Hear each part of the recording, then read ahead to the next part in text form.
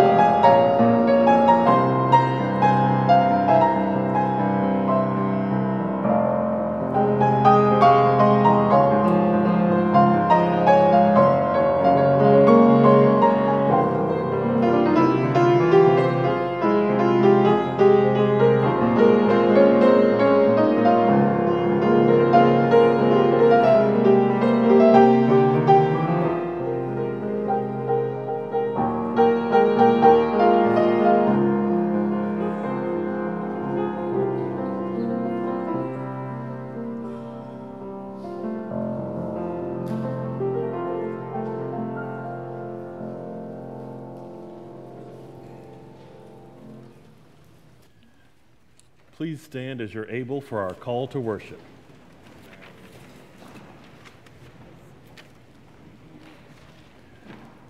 Our Creator has molded and shaped us. We are fearfully and wonderfully made. Christ is calling our names. We accept the invitation for the wondrous journey of faith. The Spirit is whispering in our hearts.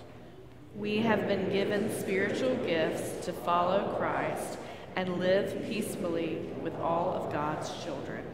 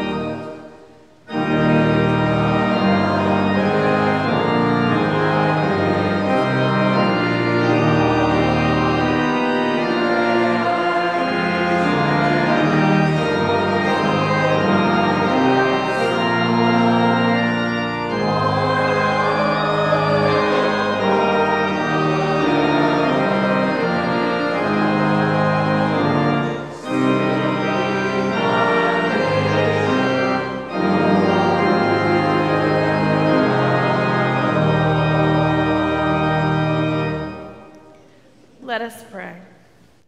Merciful God, we live in a world where we more often cultivate anger than compassion, and often hold grudges rather than practice forgiveness. You are slow to anger and abounding in steadfast love. We give thanks that you sent your Son, Jesus Christ, to lead us into the way of forgiveness, grace, and mercy. Jesus laid down his life for us so that we might know that nothing can separate us from your love. Guide us into your ways of forgiveness, mercy, love, and grace. In the name of Christ, who lives again for us, we pray. Amen. You may be seated.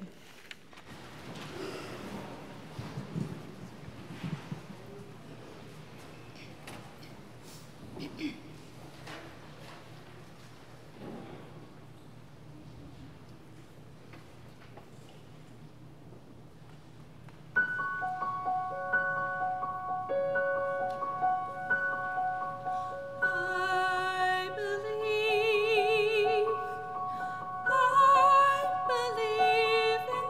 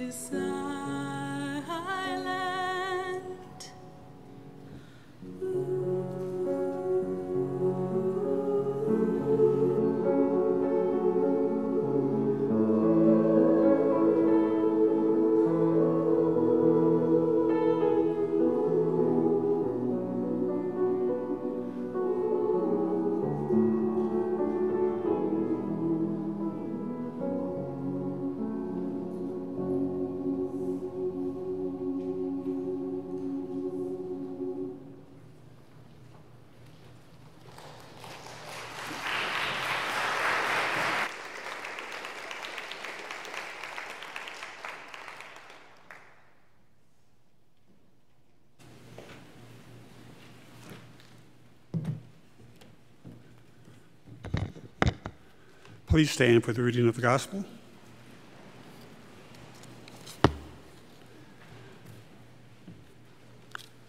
First, please join me in the prayer for illumination found in your bulletin.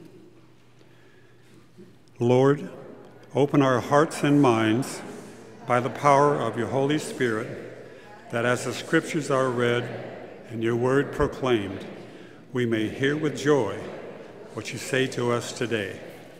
Amen. The reading today is by Matthew chapter 5, verses 21 through 24. You have heard that it was said to those who lived long ago, don't commit murder, and all who commit murder will be in danger of judgment. But I say to you that everyone who is angry with their brother or sister will be in danger of judgment. If they say to their brother or sister, you idiot, they will be in danger of being condemned by the governing council. And if they say, you fool, they will be in danger of hell, fiery hell. Therefore, if you bring your gift to the altar, and there remember that your brother or sister has something against you, leave your gift at the altar and go. First, make things right with your brother or sister, and then come back and offer your gift. The gospel of the Lord. You may be seated.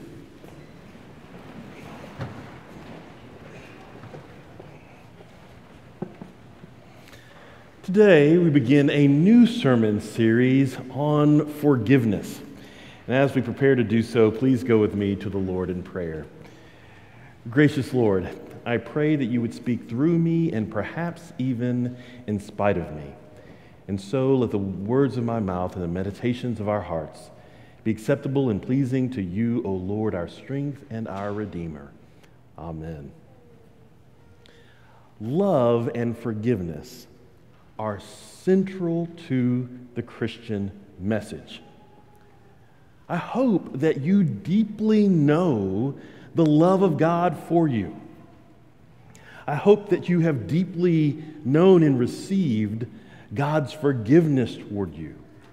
And if you struggle to feel the love of God and to know the love of God for you and struggle to receive God's forgiveness, I hope you'll reach out to me and Pastor Lindsay, Pastor Jameson, one of the clergy here, and help us engage in a conversation with you about these things, because it's so important that we know the love of God and know the forgiveness of God.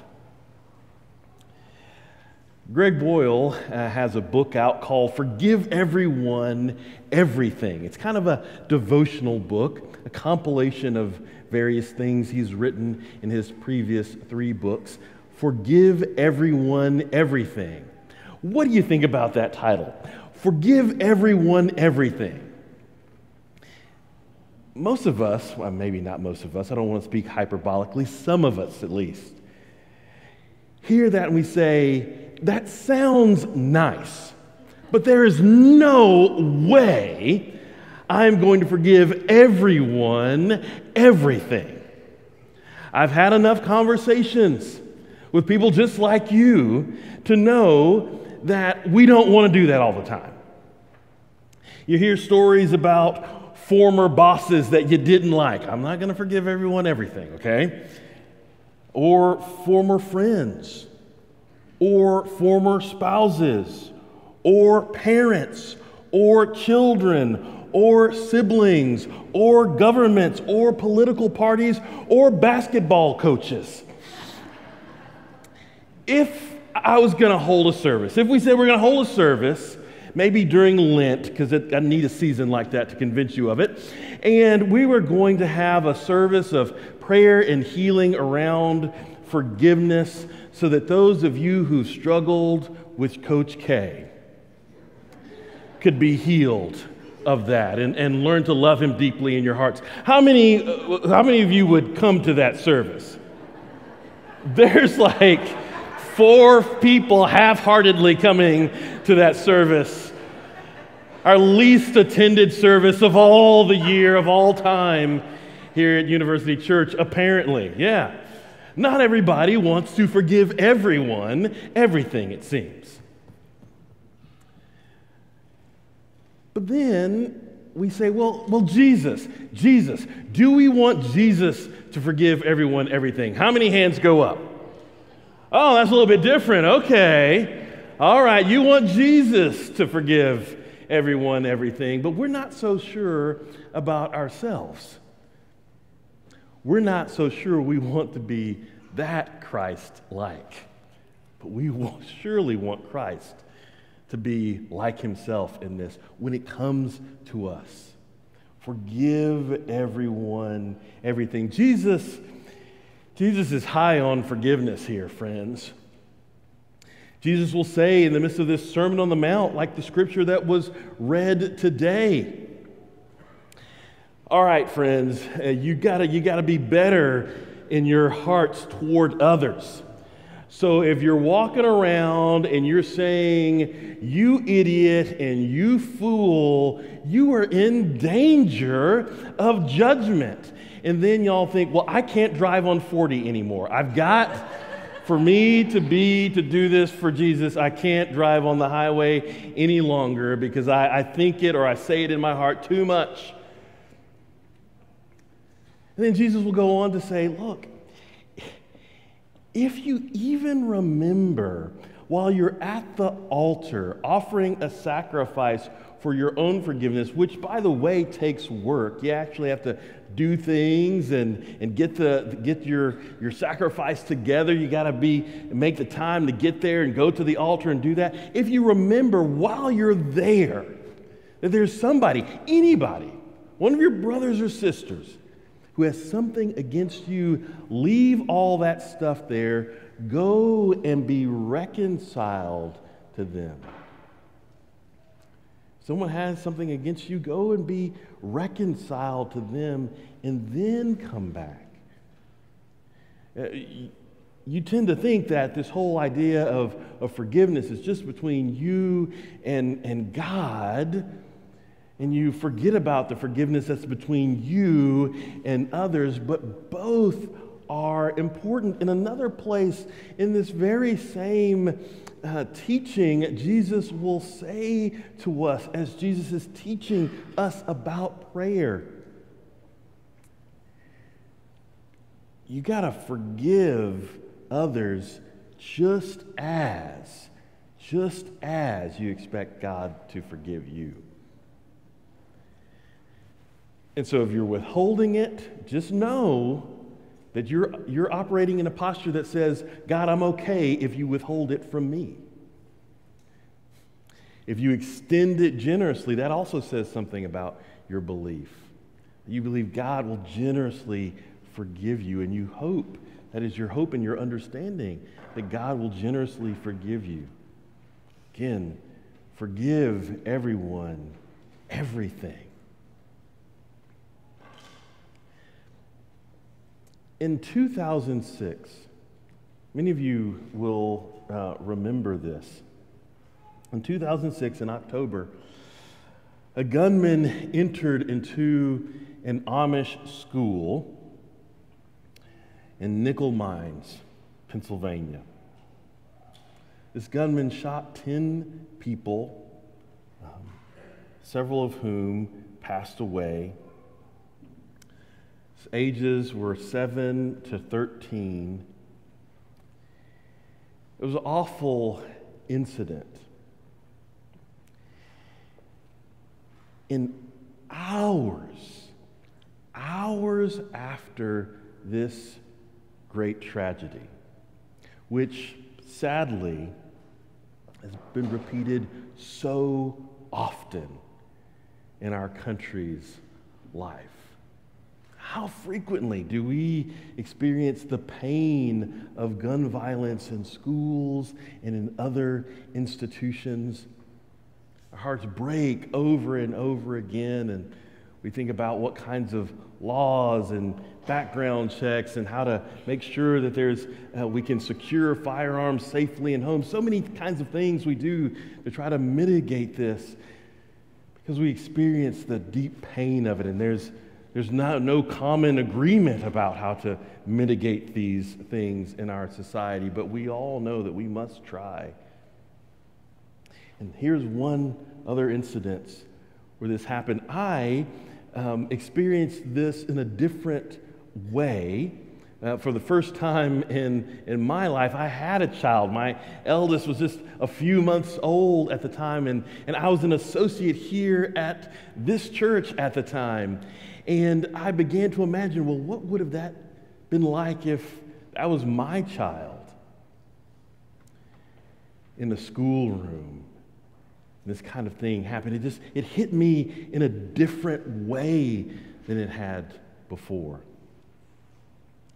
And within hours, we saw, the American public and the international public saw the members of the Amish community going to be with this gunman's family and experiencing and communicating their sadness and regret for what had happened, and forgiving this gunman who took his own life in the midst of that experience. They offered forgiveness and they offered consolation to his family members. And the American public said, "What? I just don't get it. I am baffled by this overwhelming display of forgiveness." And it wasn't just the American public outside the life of the church. It was people inside the life of the church as well who said, "Golly, I don't get it. If that kind of pain, if that kind of tragedy was visited upon me, I got to tell you, there are a few responses I've got, and most of them are not that."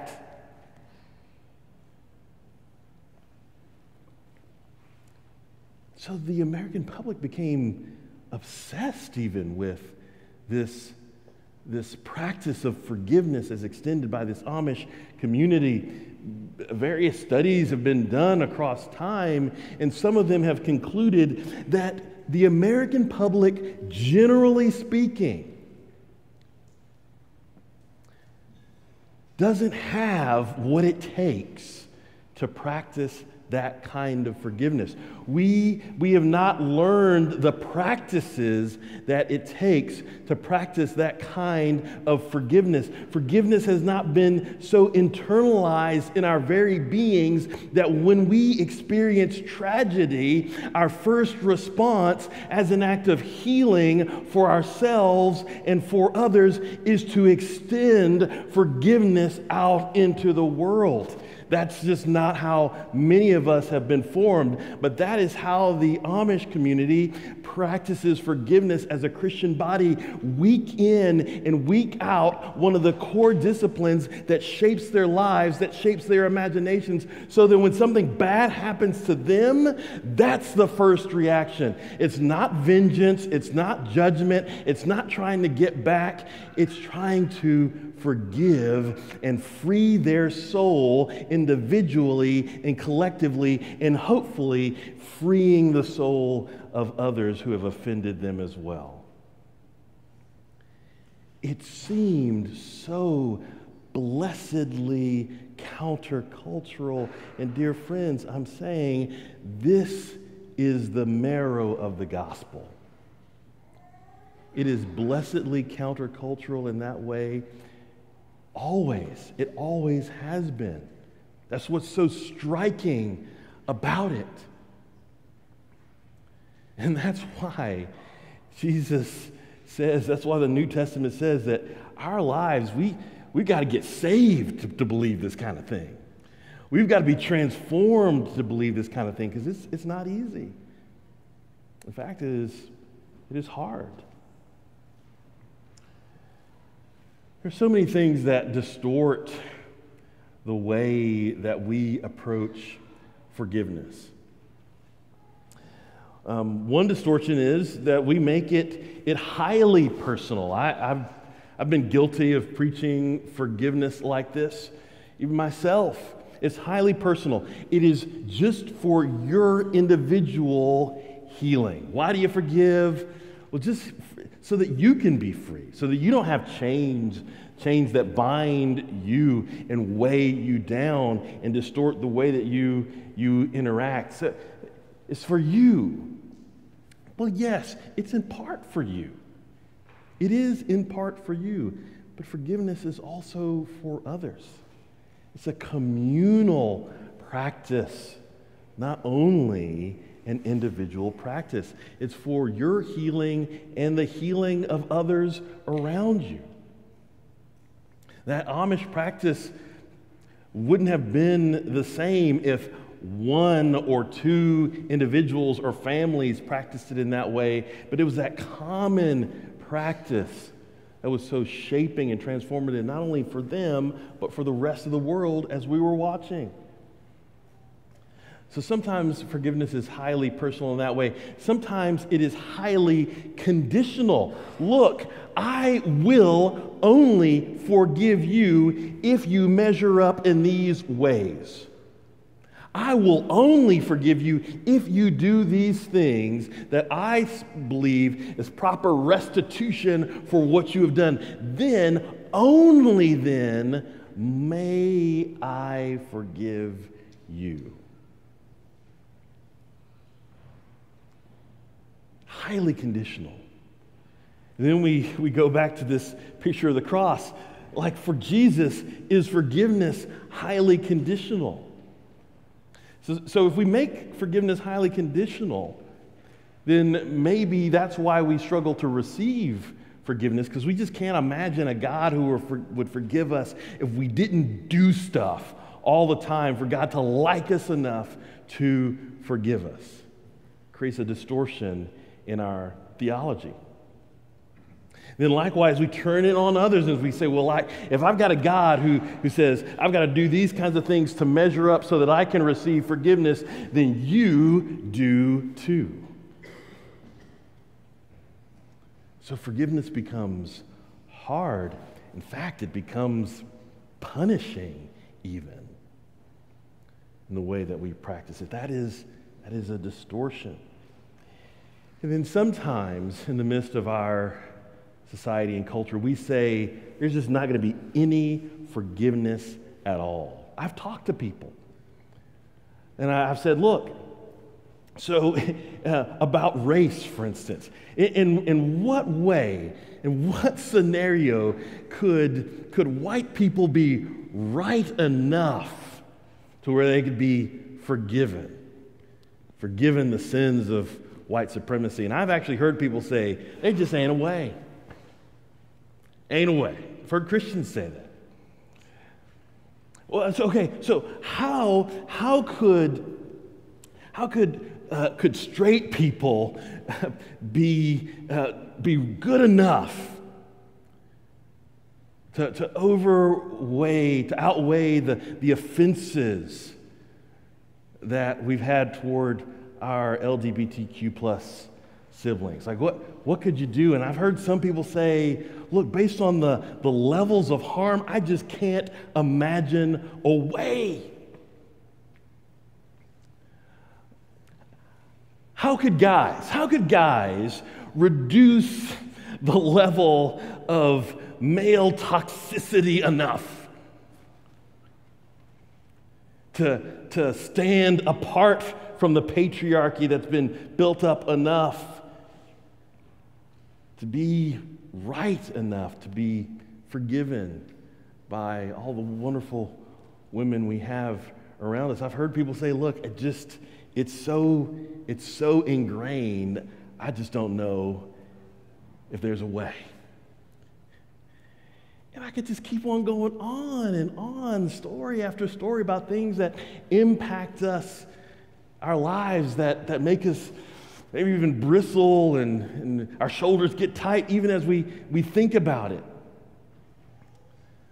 Some would say there's just not anything you could do or they could do to merit my forgiveness. And friends, all of that, even though the harm is real, the offense is real, still all of that creates a captivity of the soul that the gospel of Christ is meant to free us from.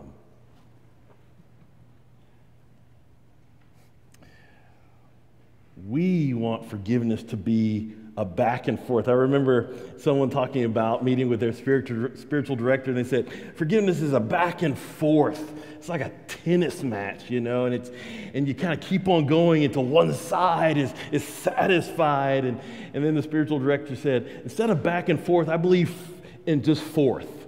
I want just the fourth part of it. And he said, what I mean by that is, I want mercy.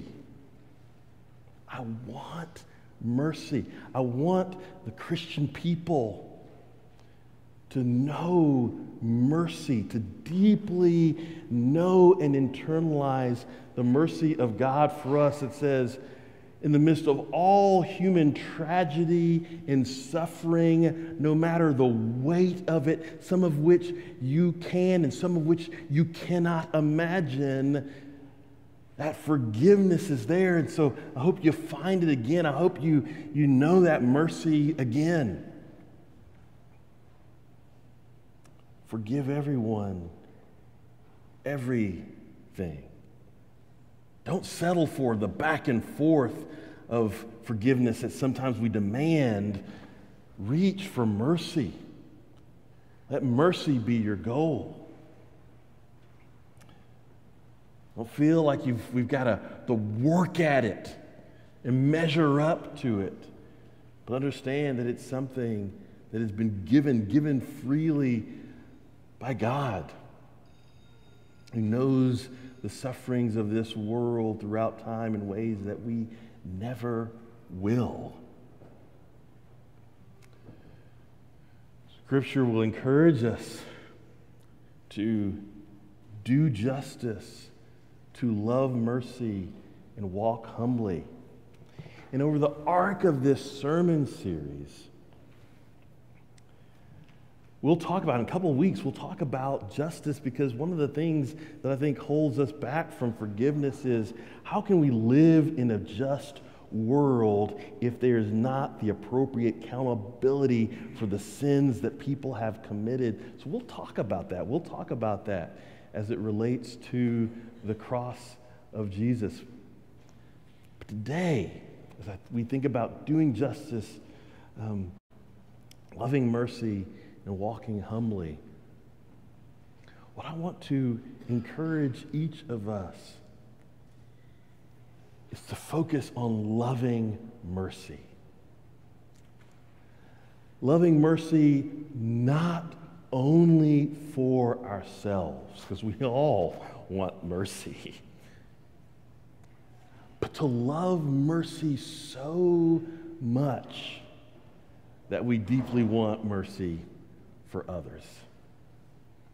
Mercy that has transformed our lives so much as individuals that we are hungry, we are excited to see mercy transform everyone, even everyone that has offended us in any way. I desperately want that mercy to be poured into that life just as desperately as I want it to be poured into my life, because that is loving my neighbor as I love myself.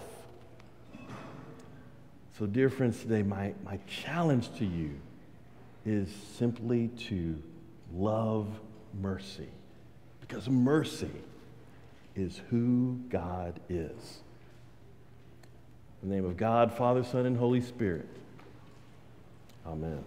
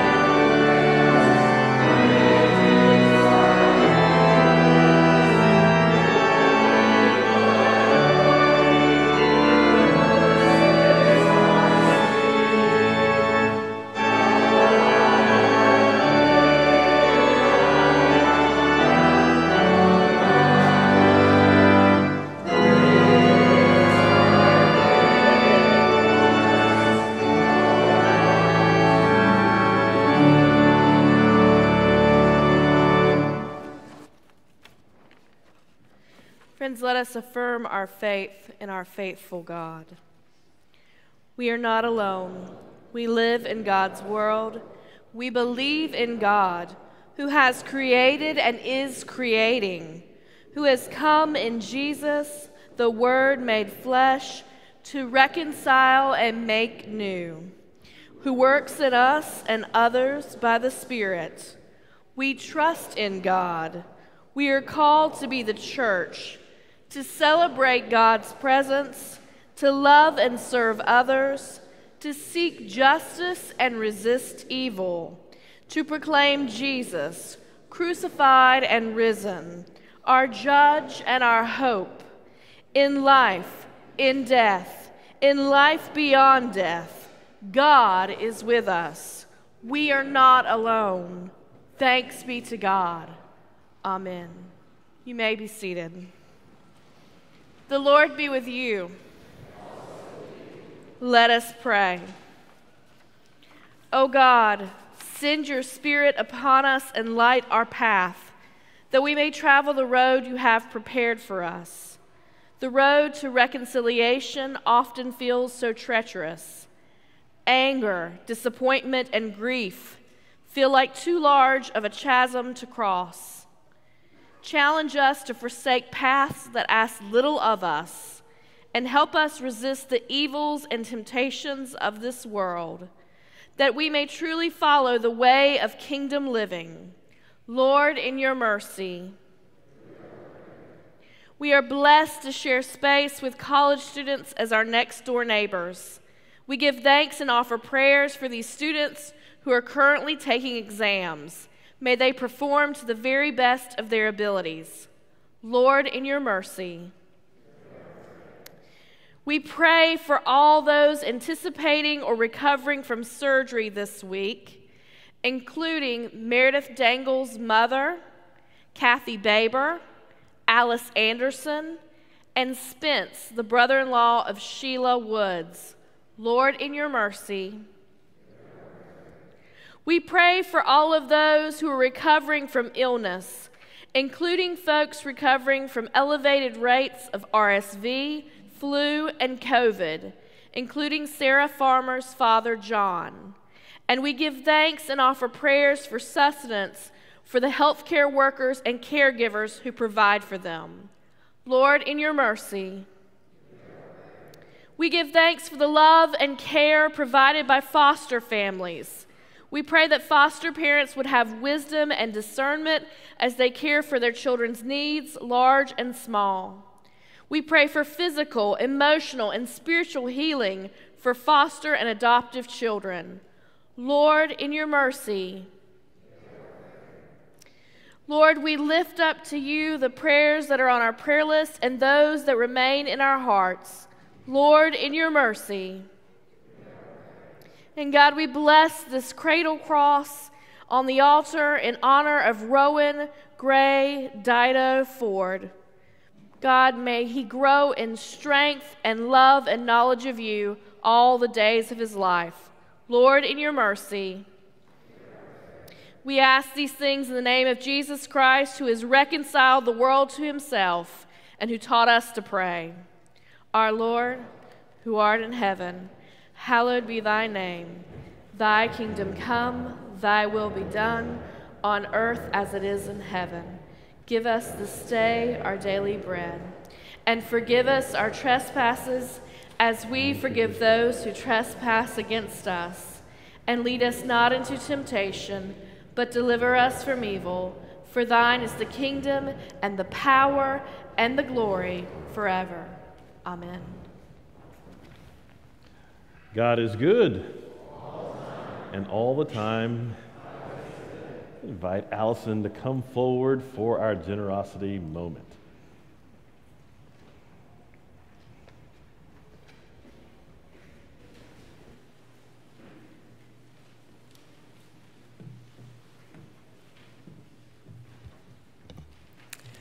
Good morning. I'm Allison Woomert, and I serve on the environmental stewardship team here at UniversityUMC. UniversityUMC is committed to being good stewards of the environment. And as part of that commitment, our church council here at UUMC formally adopted an environmental stewardship covenant at their meeting in September. That was in 2023, just a few months ago. This covenant document has been shared with our church leaders, and a copy of it is included in our recent church announcements. And in the announcements, along with the covenant, you'll also find a copy of the resolution on environmental stewardship that was passed at the annual North Carolina conference of the North Carolina United Methodist Church, and they passed that in June of 2023. And we're hoping that the church will consult the UuniversityUMC covenant as we make decisions regarding our church and seek to be good stewards of God's beautiful creation. We seek for creation care to be incorporated as a guiding principle of all our church activities, including worship, discipleship, nurture, and education, community outreach and missions, and our facilities. The environmental stewardship team invites you to reach out to us if you have any questions about the covenant.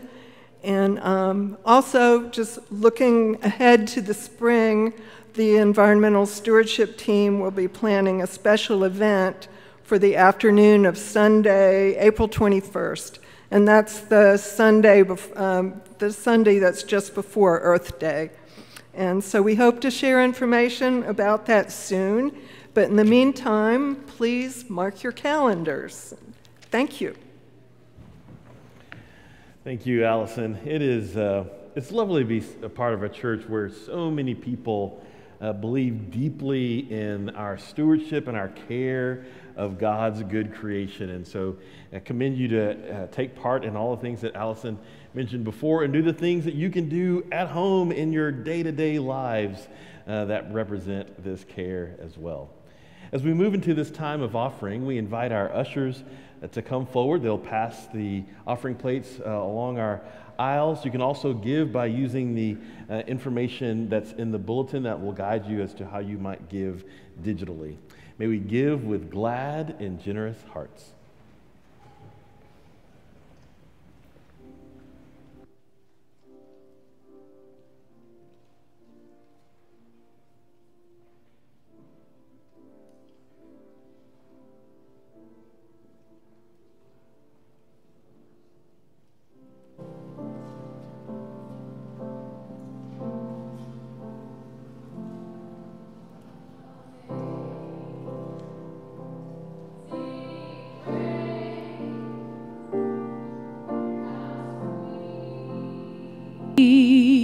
The sound that saved a wretch like me.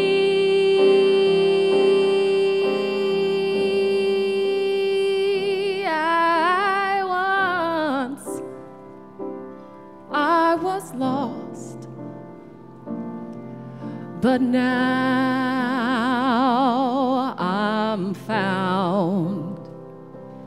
I was blind, but now I see.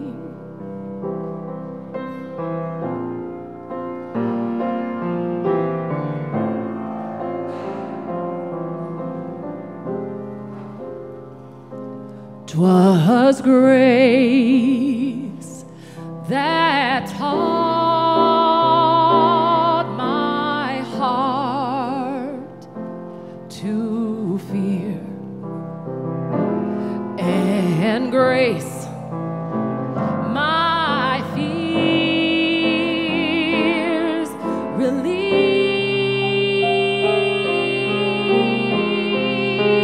How precious did that grace, it always appears the hour I first believed.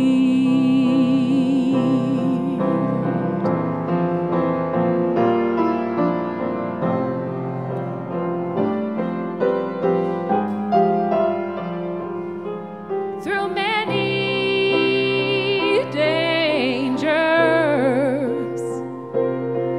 toils and snares, I have already come.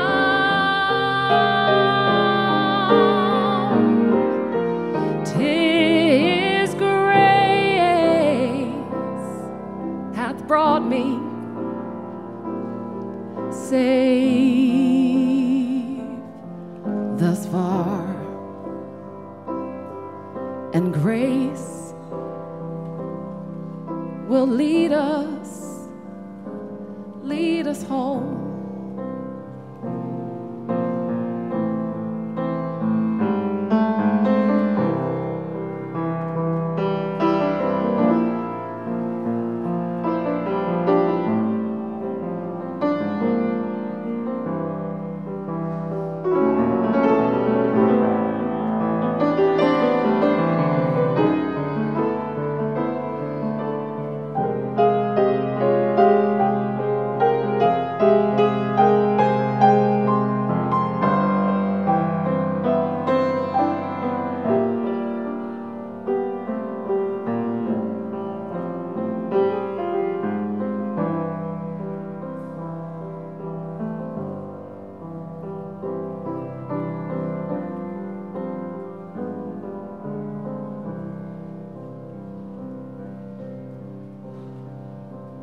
When we've been there, oh, we've been there 10,000 years, bright shining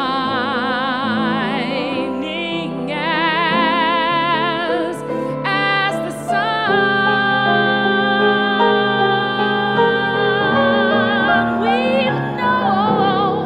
We've no less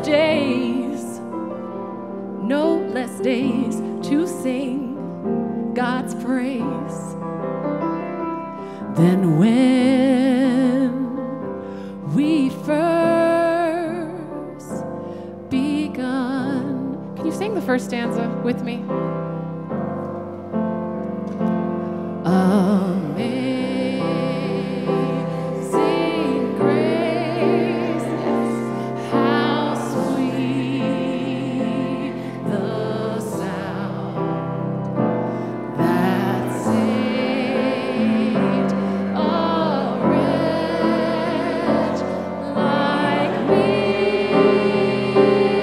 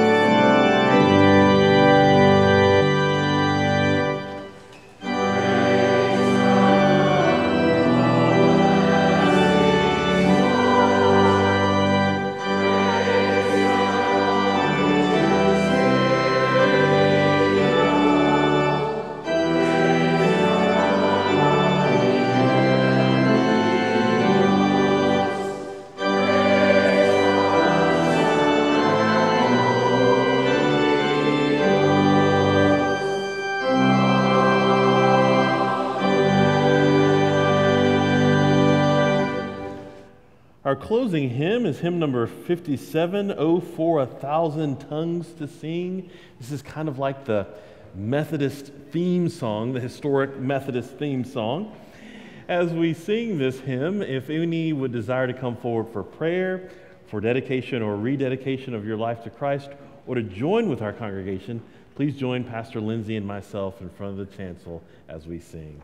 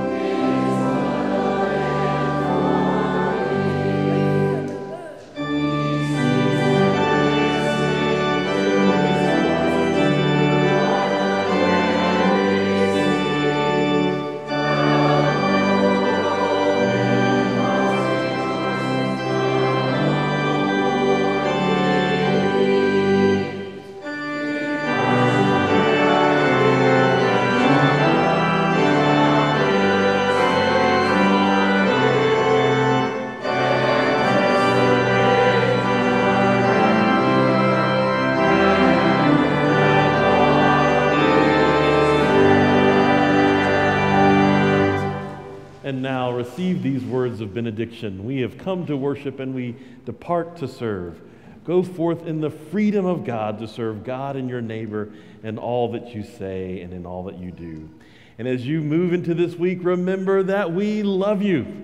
We hope you have a great week. And may the peace of Christ be with you.